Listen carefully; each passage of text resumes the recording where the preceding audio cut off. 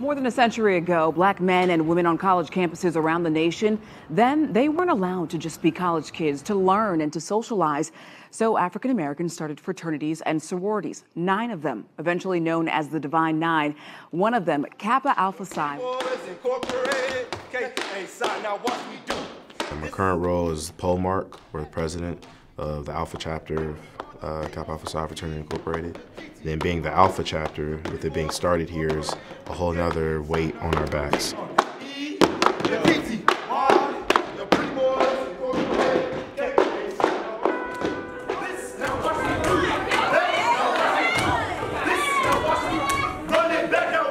Over 100 years ago, people that looked like me couldn't even walk across 10th Street without being threatened, their lives being threatened.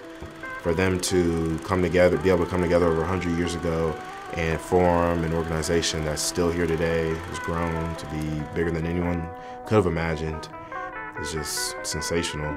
And we're still striving to achieve and fulfill their vision for the fraternity. One word I would use to describe brotherhood in our sense of it is altruism.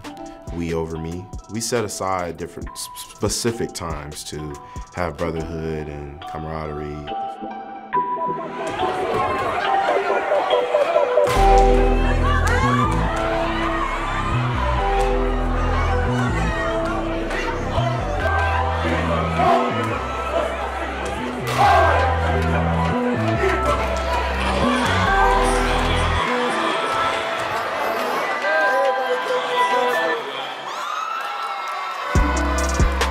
It's just amazing meeting brothers from 40 years ago, and they're like, man, when I was down there, this, that, and the other. Or brothers from 5 years ago that I have that close relationship with. It's like, when I was down there, this, that, and the other. So it's crazy, the generational gap, but still the same camaraderie, brotherhood, altruism.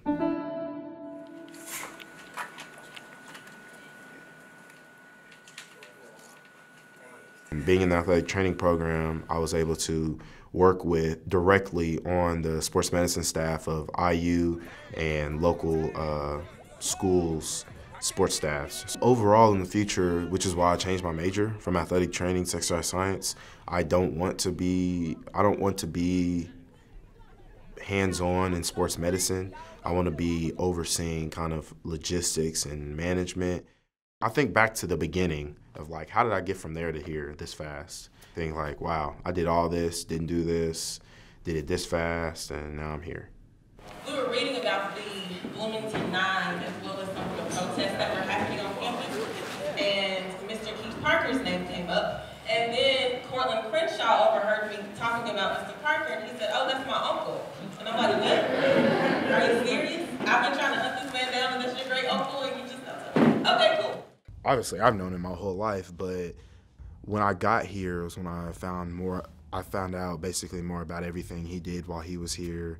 When he was my age, he was fighting IU's policies and initiatives. We were trying to establish better ones, I guess, for people that look like us.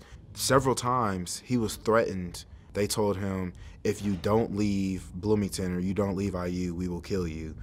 He's doing things we do now as student leaders here, but he was doing it. He was one of the first to do it back then. That's a part of being 20 years old. That's a part of not doing deep analytical work about the consequences, doing cost-benefit analysis. It's about going with a feeling, and again, you know, I learned a lesson from my father. If you're going to be at the table, son, they have a voice. Because you have to think about the world you're going into, where you not just got to have an undergraduate degree, you got to have a graduate degree. So don't think I haven't had this conversation with my nephew Courtland about what are his long-term plans. Now, I'm sure someone had that conversation with me, I just don't remember it. Because, again, that time, there were things that we felt we had to do, and we did it. And you didn't do it alone. For those of us who were here in that time, activism wasn't a choice. Activism was a way of life. Reading about a family member while you're at school in their archives is just different.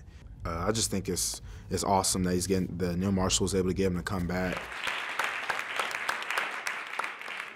The Bicentennial Medal honors distinguished and distinctive service in support of Indiana University's mission as a public university, individuals who have enlarged the footprint of IU or have helped to put IU on the map in unique ways.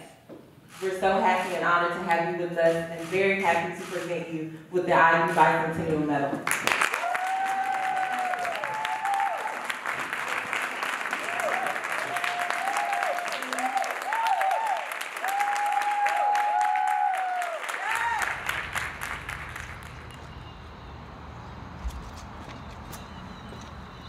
I mean, once the virus kind of changed everything, it shifted the culture of not just like school, but like the world. That was when I was like, oh, everything is, yeah, I won't be able to do as much anymore.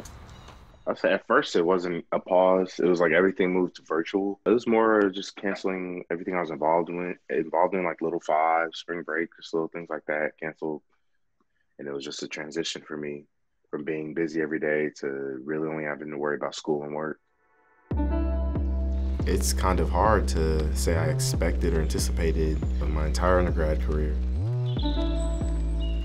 It's been a roller coaster. I've changed my major, had internships, joined orgs. I'm applying to graduate school now, Masters of Public Health, recreation, and hospitality and tourism.